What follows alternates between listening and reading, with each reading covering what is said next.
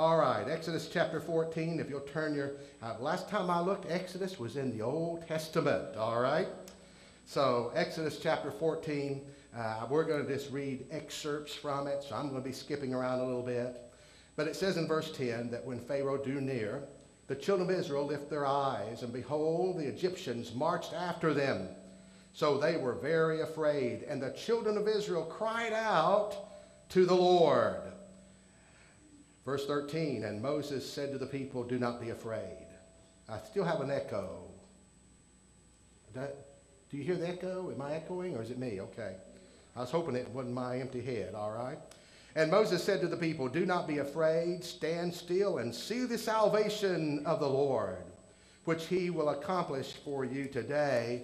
For the Egyptians whom you see today, you will see again no more forever.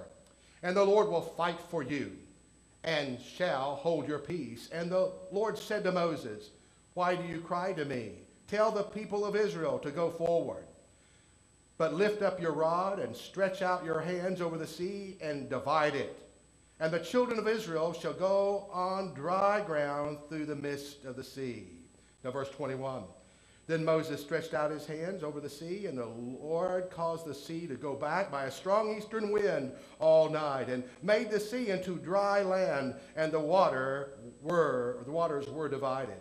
So the children of Israel went out into the midst of the sea on dry ground, and the waters were a wall to them on the right hand and on their left. Verse 26.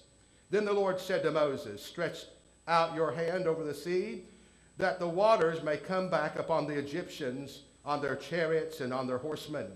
And Moses stretched out his hand over the sea, and when the morning appeared, the sea returned to its full depth, while the Egyptians were fleeing into it. So the Lord overthrew the Egyptians in the midst of the sea. Then the water returned and covered the chariots, the horsemen, and all the armies of Pharaoh that came into the sea after them. Not so much as one of them remained. But the children of Israel had walked on dry land in the midst of the sea, and the waters were a wall to them on their right hand and on their left. And the Lord saved Israel that day out of the hands of the Egyptians. And the Lord and Israel saw the Egyptians die on the seashore. Thus Israel saw the great works which the Lord has done in Egypt. So the people feared the Lord and believed the Lord and his servant Moses. Let's pray. Father God, as we come to you today, God, we enter into your courts with praise and thanksgiving. We do believe. We believe in the crucifixion. We believe that he conquered death. We believe in the resurrection. And we believe that he's coming again. And Lord God, we thank you for those foundational beliefs that make life worth living. And Lord, that whatever we face, we know that our Lord lives, and that he ever liveth to make intercessions for us. Lord, we know that you're praying for us. You're our advocate at the right hand of the Father. And Lord, you're praying for each and every one of us today. And I pray, Father, that you will hear our Savior's prayer. And Lord, that as we stand before the seas of life, as we go through those bottom places of life, that we can go in and through those oceans that we will face with confidence and assurance that we're going to get on the other side. And you're going to take us from the bottom places to the high ground places of praise and victory.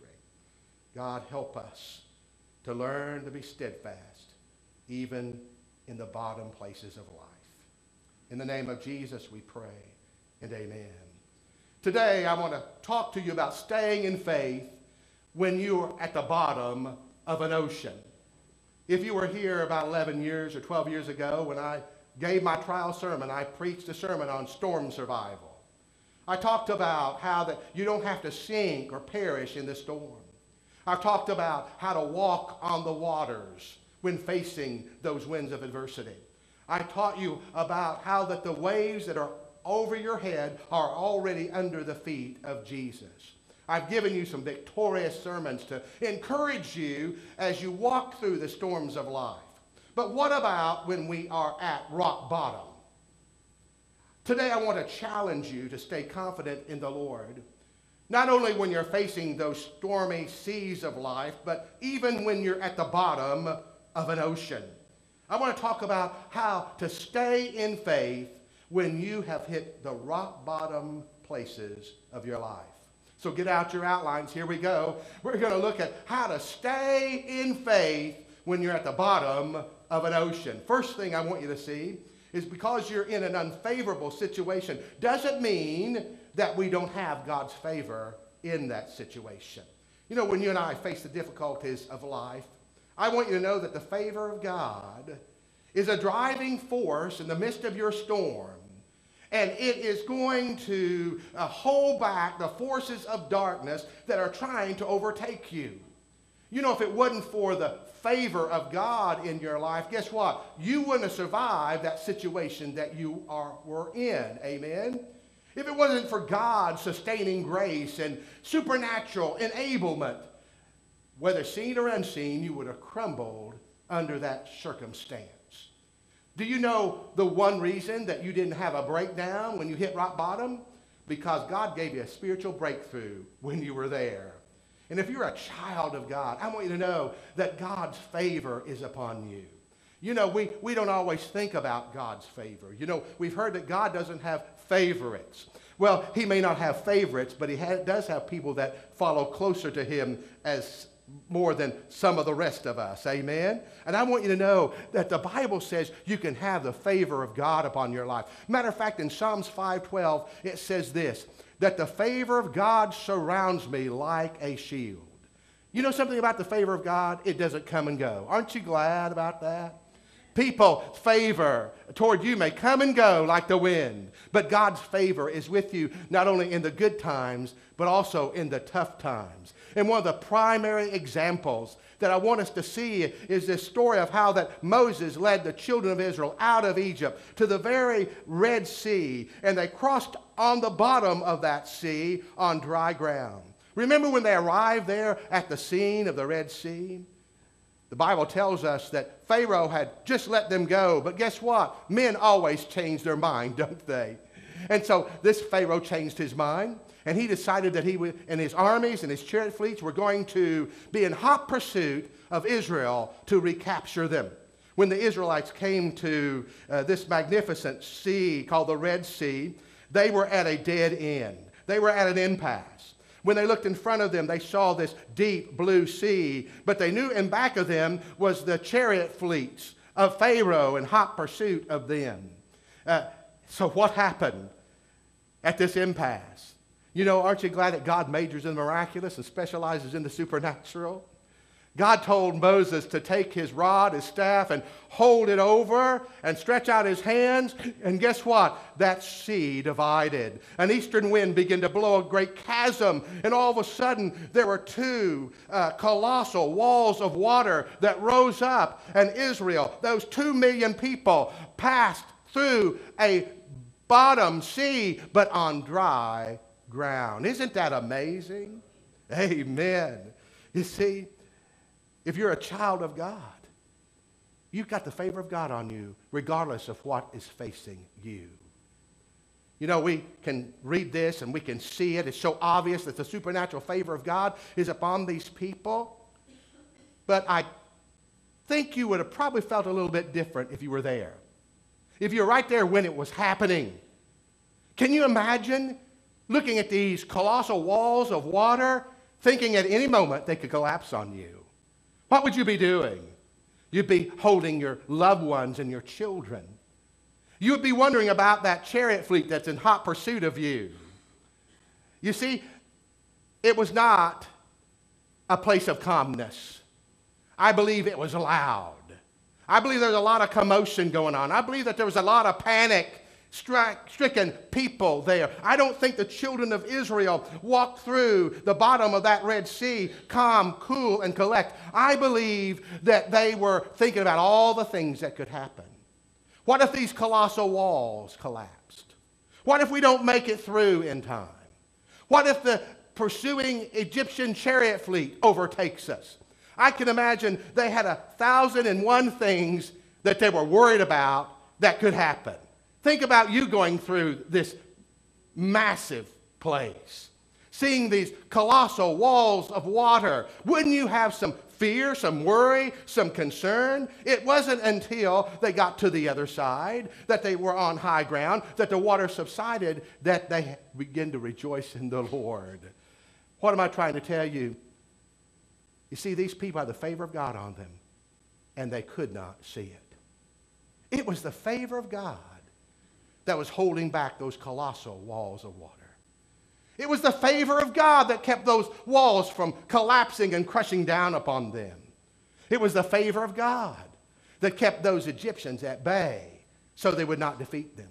It was the favor of God that was taking them from the bottom of an ocean to the high ground of praise. Do you understand what I'm saying? Most of us, when we face those times of difficulties, those low moments of our lives, we fail to realize or comprehend that the favor of God is upon us. As we're passing through our bottom places in life, we tend to be thinking about all the things that could happen. We could be worried or fearful or full of anxiety or trepidation or hesitation or reservation about even making a step forward, not knowing what the future holds. But no, you and I, as believers, need to realize that we have the favor of God on us.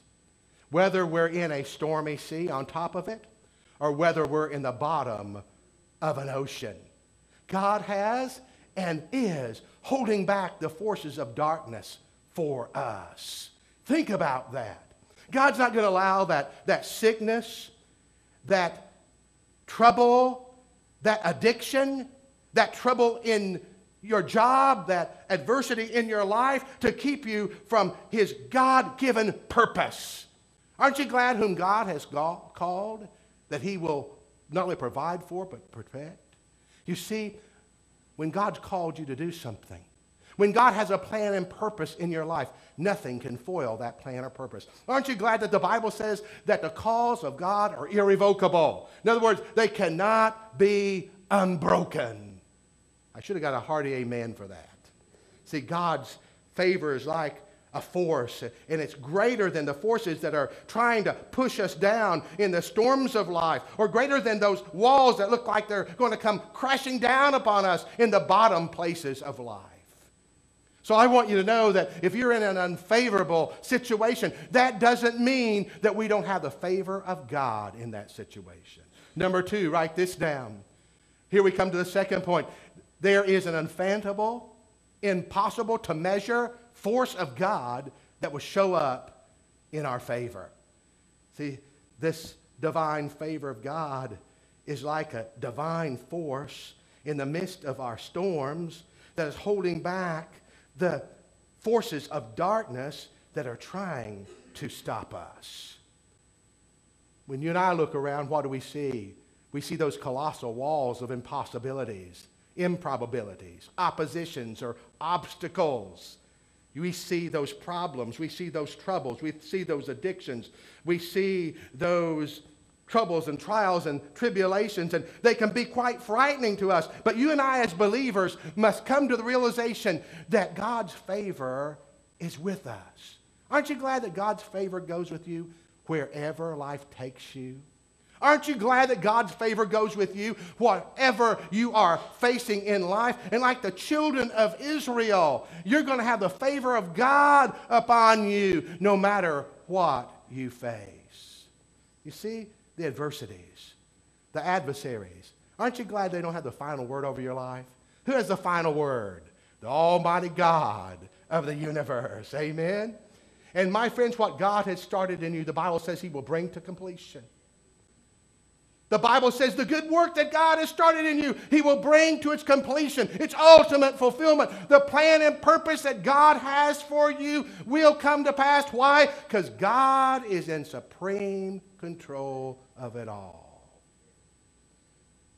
Yes, instead of being frustrated about the problems we face and worried about what is happening or what can happen, or upset about some kind of setback or bad break or closed door, what we ought to do is turn that around, and we ought to say, thank you, God, that your favor is upon me. Thank you, God, that your favor surrounds me in the midst of the storm. Thank you, God, that your favor is holding back these colossal walls of opposition. Thank you, God, that these walls are not going to collapse and come crushing down upon me. Thank you, God, that you're bringing me from the bottom places to the mountaintops of praise and victory. My friends, we have the tendency to think that we only have the favor of God when things are going well. But let me let you know a little secret. You have the favor of God even in the traumatic places of your life. What I want you to know is that you have the favor of God even when you're between two walls that look like they're going to cave in on you. You have the favor of God no matter how in hot pursuit those enemies may be running toward you. The most amazing thing about it all is sometimes you and I get so focused on those things that are coming against us, those threats, those things that could happen, that we fail to realize that it's because of the goodness of God that we are still standing where we are at today. I love Psalms, don't you? I'm working on a series of sermons through the book of Psalms. And one of my favorite verses is found in Psalms 27, verse 13. David said, I would have fainted in the land of the living if I had not had hope of seeing the goodness of God. See, if you could see behind the scenes, you know what you would see right now? You'd see God holding back those colossal walls of opposition. You would see God making that crooked way straight. You would see God smoothing out the rough edges. You would see God filling up the valleys and lowering the mountains. You would see God making a way where there is no way. You would see God in the process of taking you from the bottom places to the mountaintops of praise. You and I need to realize that God's unfathomable. That means beyond measurable force is working behind the scenes. Aren't you glad for that? You see, those enemies may have knocked you down, but guess what? They can't knock you out. You may see an adversary, or you may see an adversity coming your way. You need to quote Deuteronomy 28:7. You need to read Deuteronomy 28 when you go home. What a blessing. God gives his people all kinds of promises. And this is the promise he says that we're to claim in verse 7. He says, your enemy will come against you one way, but I will defeat them, and they will flee in 7 different directions. My friends, you don't have to live in worry or fear or anxiety or wondering how things are going to work out. You have a secret. And what is your secret? You're the child of the Most High God, and his favor surrounds you like a shield. You know something about God? God fights the battles for you. Have you ever seen me fight one battle here? You may have seen me take a lot of insults, a lot of accusations and insinuations, but you have never heard me publicly fight a battle. Why? Because the battle is the Lord's, it's not mine. And you know what the Bible says?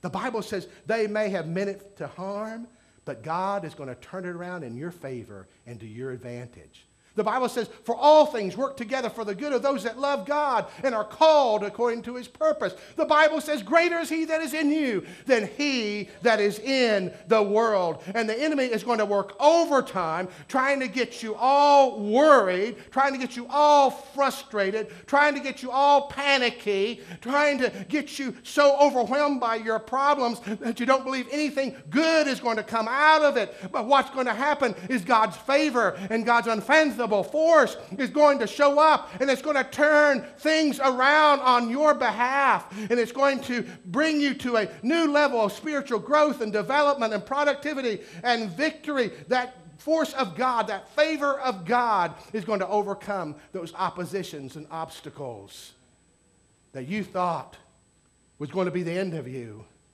And guess what? It's only the beginning of a new adventure in the Lord. No wonder the Bible says, they that know their God shall be strong and do great exploits. Amen? We see such an amazing story here. The favor of God, I want you to know, is not going to keep you from the storm. But the favor of God will get you out of the storm. Amen. Here's the third thing I want you to see. We must understand, we may not understand why we have to hit rock bottom of life. But it's there. Underline that phrase. But it's there that God breaks the forces that are trying to enslave you. You know, we may not understand everything that happens. Life is not fair. How many of you have ever been taught life is fair? You know, I hear people all the time saying, that's not fair. Well, you should know it's not fair. Life is not fair. Things are going to happen that you don't understand, but you've got to trust God knows what He is doing. And remember when they came to the Red Sea before the Red Sea parted? Remember what the children of Israel thought? Now, you'd have thought they would have been full of thrill and excitement, of faith. They had seen the 10 plagues, amen? They had seen all the miracles that God performed in Egypt. You'd have thought they'd have been more confident when they came to this impasse. But when they were at the Red Sea, before it parted, they basically said, God, why'd you bring us out here? You've delivered us from Egypt. You freed us from bondage. You promised us a promised land. And now we're at an impasse. We're at a dead end. There's a deep blue sea in front of us, and there's the pursuing Egyptian chariot fleet behind us. It looks like they're going to recapture us and take us back as slaves. God, I don't understand. You and I would have probably felt the same way. Amen? We're not any different than the children of Israel. We may be a little bit sophisticated, but not much. We sure need to learn their lessons. Yes? God's ways are not always our ways, are they? God's thoughts are not always our thoughts. But as the heavens are higher than the earth, so are God's ways higher than your ways. And God's thoughts are higher than your thoughts. We see that the Red Sea opens up, and the children of Israel go on dry ground through that passage, that chasm between those two colossal walls of water. And then the Egyptian chariot fleet begins to go through that chasm. The armies of Pharaoh go through that chasm. It looks like it's going to hold up for them, but what does God do? He takes His hands down. And those walls collapse and close in on them, and they are drowned. And the Bible says that their bodies are washing up on the seashore. You see, sometimes God will take us through some difficulties to get rid of things that are chasing us down to enslave us. You know that storm of life you're going through? You know that sea bottom you're at? You know that fiery furnace that threatens to consume you? You're going to make it through as a child of God. I want you to know that. You're going to make it through, but those things you do not need, those people and places and things that are hindering you, that addiction, that dysfunctional personality, or maybe that toxic relationship you have, they're not going to make it through. Do you understand what I'm saying? If the enemies of Israel would not have drowned in the Red Sea, then the Israelites would have always been watching over their shoulders. They would have always wondered when Pharaoh was going to show up and recapture them and reclaim them as slaves. Yes, it must have been nerve-wracking going through that chasm of the Red Sea. They didn't like it. It was loud. A lot of commotion. They were panicking, wondering if it would not collapse upon them. But let me tell you something. When you go through those times that are loud and full of commotion and you're about ready to panic, I want you to know that God has got you there in that place, and He has your best interest at heart. You may not like the difficulty you're going through. It may not look fair. It may look like you're at the bottom. But I'm here to tell you, when you come out of that, you're going to come out free from the things and the people and the places that have tried to hold you back all your life. Remember in Exodus chapter 14, verse 13, what God said to the children of Israel? He said, look at these Egyptians that are coming after you.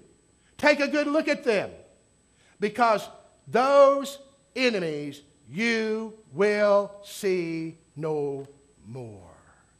When you go through the storms of life, the sea bottoms of life, the fiery furnaces of life. What is God doing?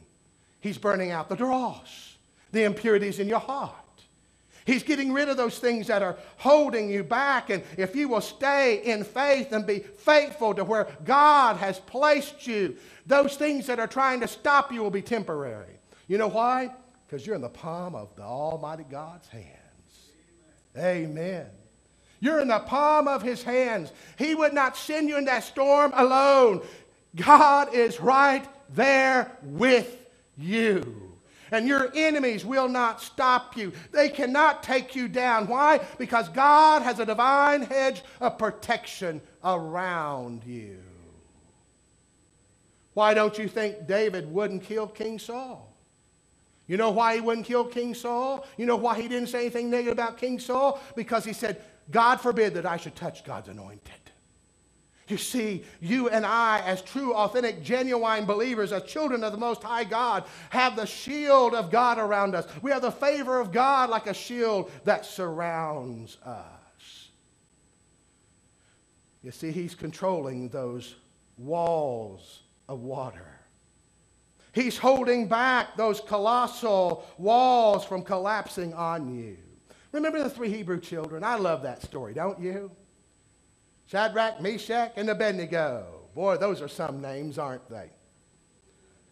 3 of them were thrown in the fire, but guess what? There was a 4th man in that fire with them. And that was the Son of God. Friends, they didn't burn, did they? You couldn't smell the smoke on their clothes. Not a hair or their clothing was singed. The only thing that was burned off of them was those bonds that bound their feet and hands, and those people who threw them into that fiery furnace. Man, they were walking in that fiery furnace, fireproof. They were walking in there with freedom. They were being liberated, emancipated from all those things and people that were holding them back for most of their lives. Remember, they were captives in a land called Babylon. I guess walking in that fire was a scary thing. Wouldn't you be a little afraid? It wasn't an enjoyable thing to be in a furnace. It didn't seem fair. They didn't know whether they would survive or not. Remember, they told King Nebuchadnezzar that if God spares us or not, we will not bow down to your golden image. They didn't know if they were going to survive. But my friends, what God was doing in that fire is He was getting rid of everything that restrained them and restrict them from becoming all that God wanted them to become. Think about it. Their enemies that threw them in there, they were consumed by the fire. And guess what King Nebuchadnezzar did and all the other people? They started worshiping the God of Shadrach, Meshach, and Abednego. Even God changed the heart and minds of their enemies. Even God got them favor with those that once opposed them. They had the favor of God on them, and it was obvious to all because of what they went through. See, the storms of life, the sea bottoms of life that you and I are going to have to go through, it may not be all about you necessarily. It's about God getting rid of those things that are holding you back so He can position you so that you can fulfill your God-given identity and ministry and destiny for His kingdom. You know, I believe that's why the Bible teaches not to be intimidated by our enemies. You don't have to be intimidated by those that come against you. Do you realize that? You know why? Because if God doesn't remove those enemies, you know what He's going to do? He's going to change their mind about you. And those that were once against you are going to suddenly be for you. And if God doesn't change their mind, He's going to use what they say and what they do to your advantage and in your favor. What am I saying? God has this. Aren't you glad to know that God has your back? God's sovereign. What does it mean by sovereign? He's in control of every event every person, every place, everything, every situation, every circumstance of your life. And guess what? He can even use those that are against you to help you to succeed. The most unlikely people. How many of you ever read the book of Ezra? Wonderful book. You need to read it. I know it's probably not the most popular book in the Bible, but God gives us a picture of this man by the name of Zerubbabel. Have you ever heard of Zerubbabel? Oh, man, I'm going to enlighten you today, all right? I like to teach you new things. Zerubbabel was used of God to rebuild the temple. You see, there was a Persian king that had taken over the Babylonian Empire. And that Persian king made a royal decree that Zerubbabel and his people could return to Jerusalem and build the temple back on the Temple Mount. So the construction began. Everything was going great. The foundations were laid. The altar was built. I mean, everything was going as planned. And matter of fact, ahead of plan. But guess what? Satan always raises his ugly head when things are going well for the kingdom. And here opposition comes up. They have some people that are jealous and envious of that leader called Zerubbabel. And they want to try to get rid of him. So what do? They give money to the people. They bribe the workers to cause trouble. And all of a sudden, they're stirring up all kinds of turmoil and commotion. When all that was happening, Zerubbabel could have said, God, I'm doing what you asked me to do. Why am I having all this opposition? God, why are all these most powerful, influential people surrounding me at odds against me? God, I know you've called me to do this. God, I know I have your favor upon this ministry. Your callings are irrevocable. But why is this opposition seeming to get the best of me? Later on in the book, we find out that those people who opposed Zerubbabel had sent a letter to the present-day king of Persia.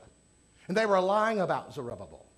They were making accusations that were not true about this leader.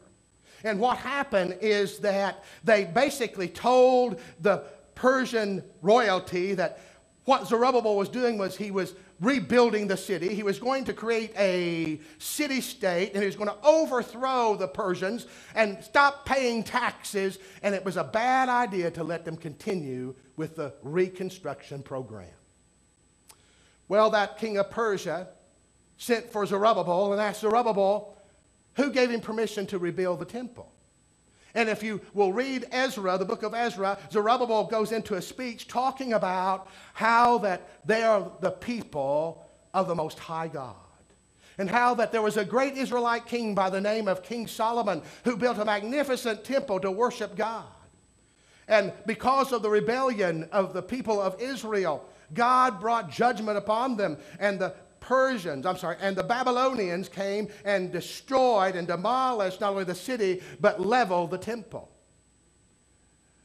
But suddenly, the Persian Empire overtook the Babylonians. And in the first year of that reigning king of Persia by the name of Cyrus, he made a royal decree that the temple would be rebuilt. Now, here's where it really gets exciting.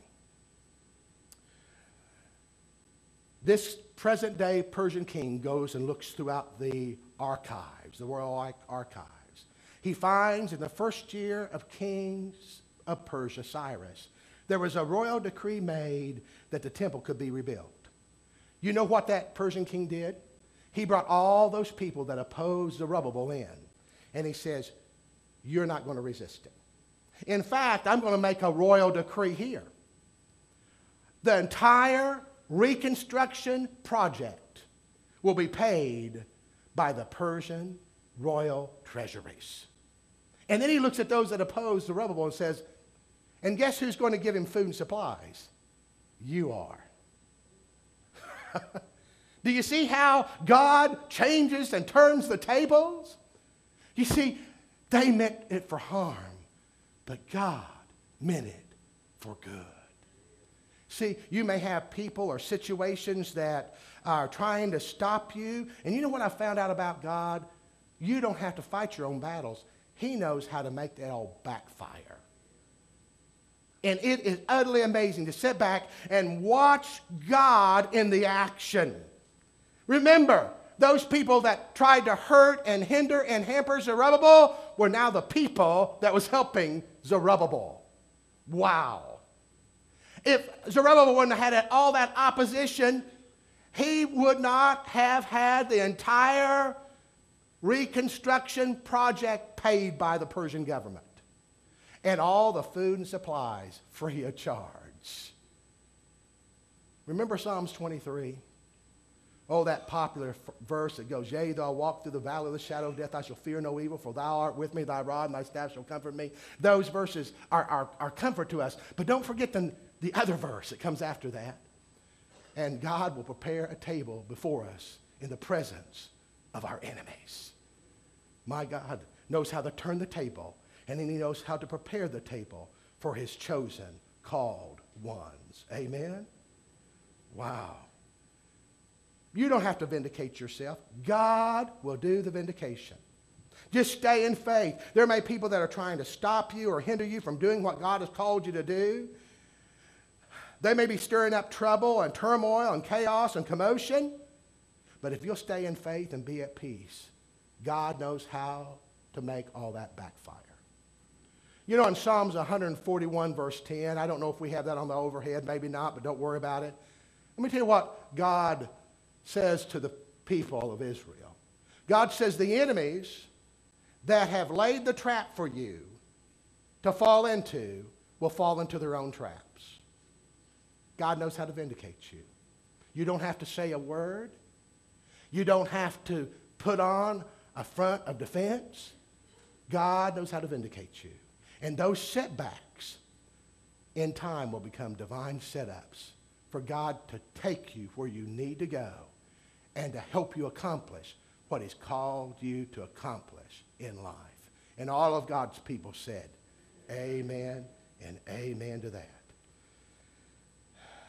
When you face things that you don't understand, difficult challenges, when things do not look fair, when you look like you're getting the bottom, when you look like you're getting the short end of the stick and you've hit rock bottom, I want you to know that God is on your side. If God be for you, who can be against you?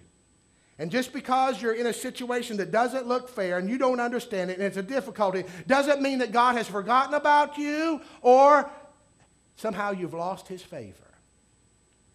I promise you this, based on the Word of God, if you and I will stay in faith and be faithful to what God has called us to do, those setbacks that you have in your life, God is going to divinely orchestrate as a divine setup for your life.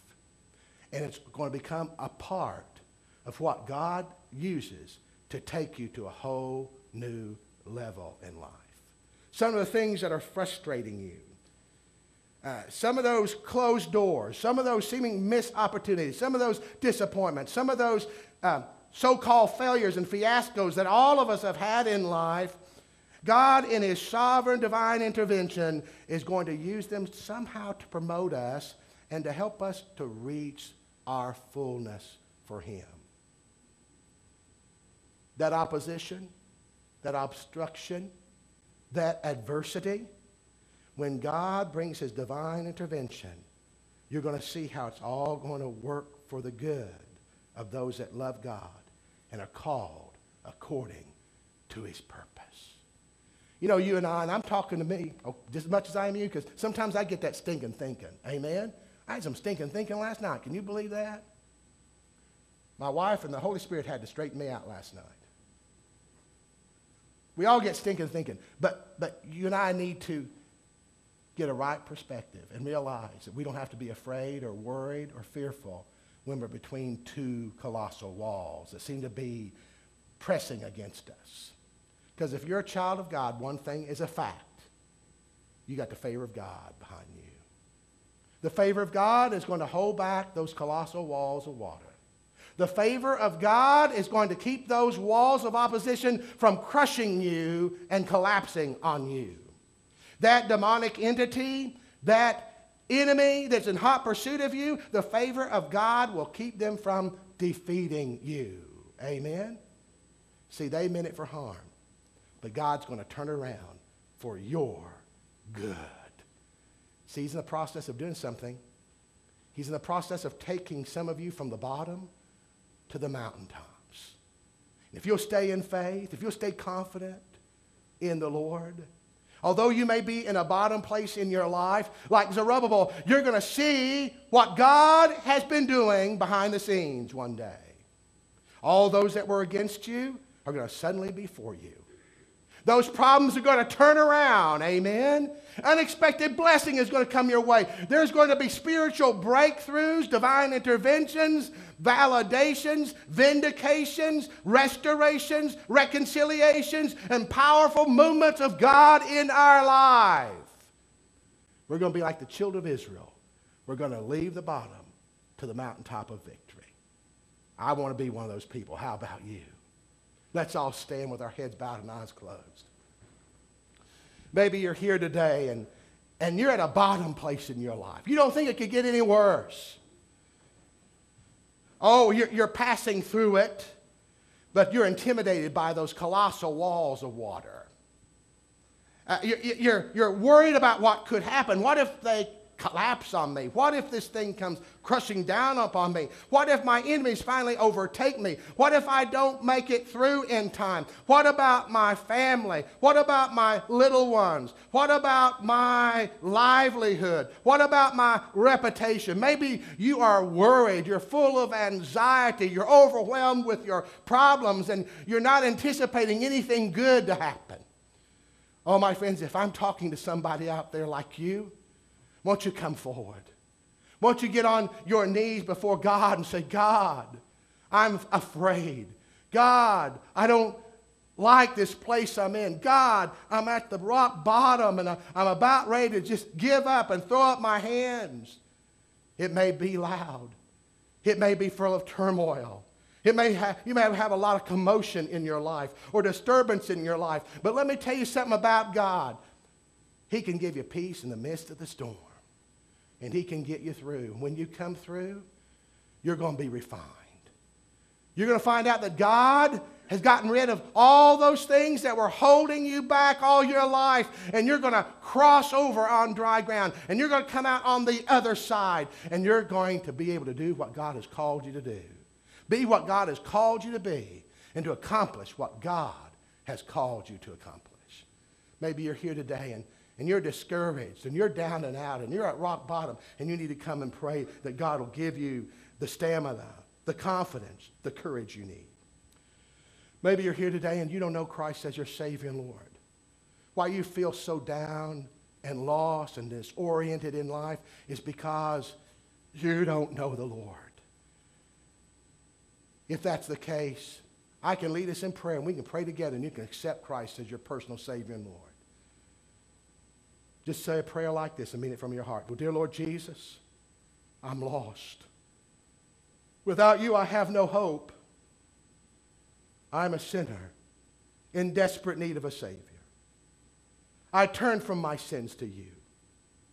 I place my faith in you alone to save me. And I totally surrender all my life to the Lordship of Christ. God, I let go, and I let God take control. Thank you for saving me. Thank you for giving me a new life. Thank you for giving me a life of victory and abundance, a life that is eternal, a life that one day I'll rule and reign with you forever. Amen. If you prayed that prayer for the first time in a minute, Christ came into your heart. And you don't need to be ashamed of him. He wasn't ashamed of you. He died in humiliation and shame publicly for you. If you were the only one here on earth, Christ would have died for you. Because of that very fact, if you prayed that prayer a minute from your heart, you need to come down here today and make Christ public to all. Maybe you need to follow the Lord in believer's baptism, like Jennifer did today. Maybe you need to reconnect with God. You've drifted away from God. You don't have the passions or the priorities, the pursuits that you used to have for the kingdom of God. Maybe you need a real good rededication. Whatever it is, will you come?